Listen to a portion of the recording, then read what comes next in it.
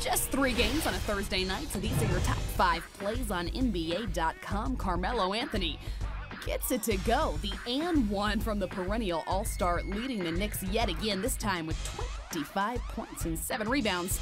And the top 5 play, here's number 4, Jeff Teague.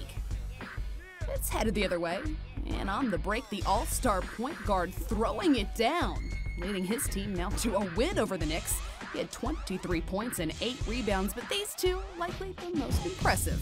Here's number 3, Austin Rivers, with the third quarter buzzer beater from 3.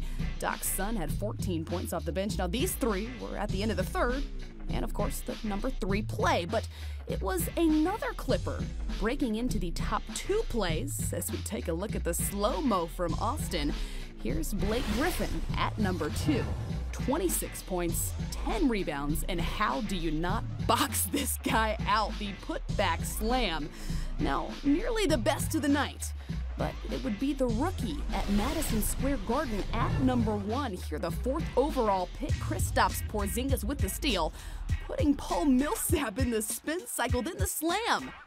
That's right, take a look at him one more time. The steal, the spin, the slam, and that would be the number 1 play of the night. Kristaps Porzingis at Madison Square Garden with the top of our top 5 plays on NBA.com.